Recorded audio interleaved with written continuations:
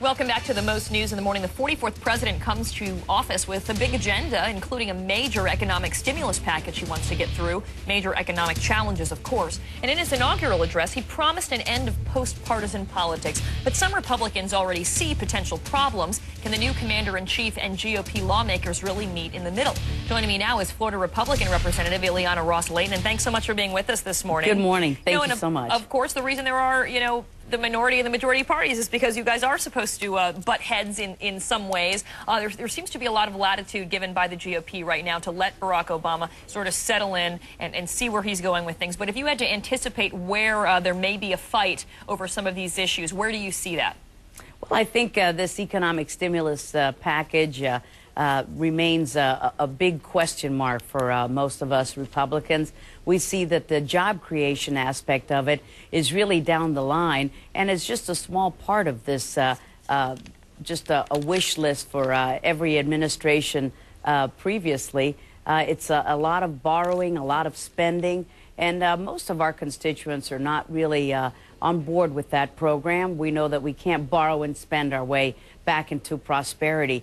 But President Obama has reached out to us, much more than the House Democratic leadership. We look forward to meeting with him in the coming days. He's agreed to meet with us and work out a plan. Unfortunately, the House Democratic leadership is ramming this bill through with just a few hearings, and we will be passing this or voting against it in just 2 weeks. That's $850 billion. Yeah, I want to ask you about that, though, because you and some other lawmakers that we've talked to have said that they've had pushback from their constituents about this stimulus package. But we have a CNN opinion research poll showing that there is support. 71% of people asked support the economic stimulus when tax cuts for individuals and businesses are also added into that package. Opposition then drops to about 28%. So it seems that the majority of people, at least that we polled, want it. And I understand that the GOP talks about record deficits and the fact that we can't spend our way out of trouble. But can you explain what the alternative is, what viable alternative the GOP is offering?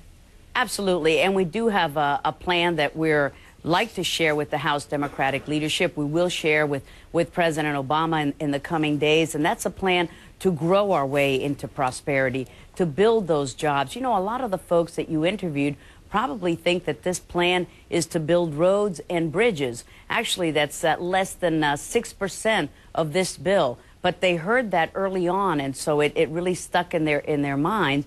And it really won't have those jobs. And when there is growth, it's growth in out years, not immediately. This is not a bill that's going to help our economy in a real way. And it's interesting that your poll showed that when you throw in tax cuts, which has always been the mantra of the Republicans, then the support increases. Right, it does increase. It's got very little of the tax cuts, but they put it in there because they know it's a selling point, and most of it is really a huge debt that we're going to pass on to our children. All right, and the Republicans have a plan, and we would like to share it with the House Democratic leadership. We will share it with President Obama. All right, I want to ask you about the situation with Guantanamo Bay. As one of his first executive orders, he's going to close the military prison within a year. I know you oppose it. When we talk to people, it's about 50-50. 51% said yes, they'd like it closed. 47% said no. But the debate now is what to do with those detainees. How do you think this should be handled? Well, that's the exact question we need to be asking. The closing of Guantanamo opens up a whole set of complex questions. What do we do with those detainees there, the worst of the worst, as they've been called, the folks who have been threatening our nation's security? Do we free them when they threaten our national security?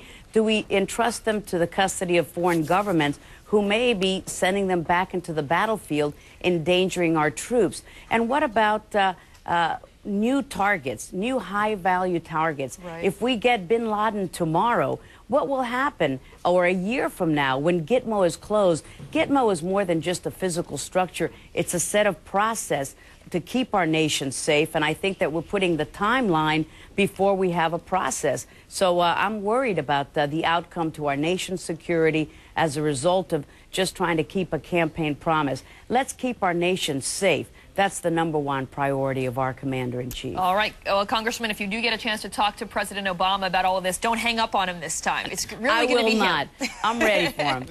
Thanks for joining us this morning. It's now the top of the hour, 7 o'clock Eastern Time. Breaking news this morning. It's official.